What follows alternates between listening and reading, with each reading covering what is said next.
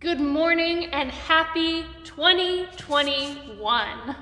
We are so excited to leave 2020 in the past and look forward to the hope of the future. We get all of our hope from Jesus.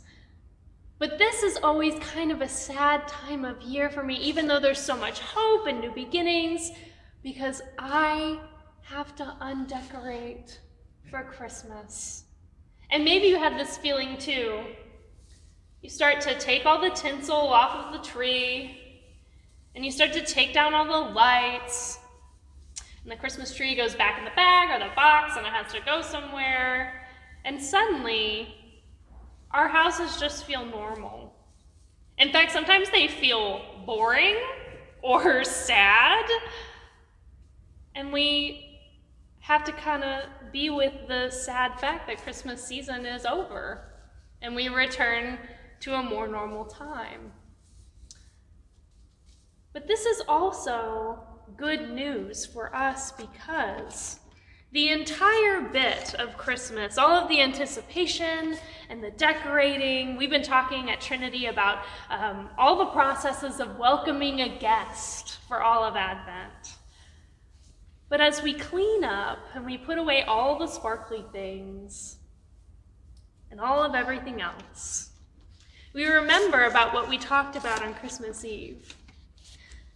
Jesus' name is Emmanuel, God with us.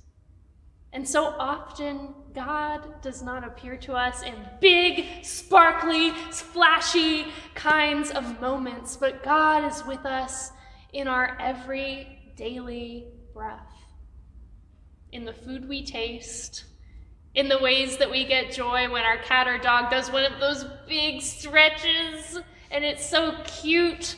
That is where God is in these ordinary, small joys. And when Jesus becomes a part of our everyday life, that's when we find the real joy of Christmas.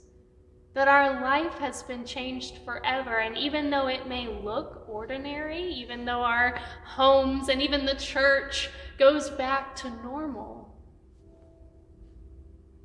Jesus is still with us, and that hope and that joy is ours, and nothing can take it away.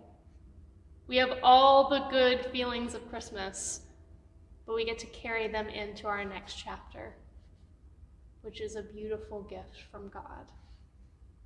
Amen.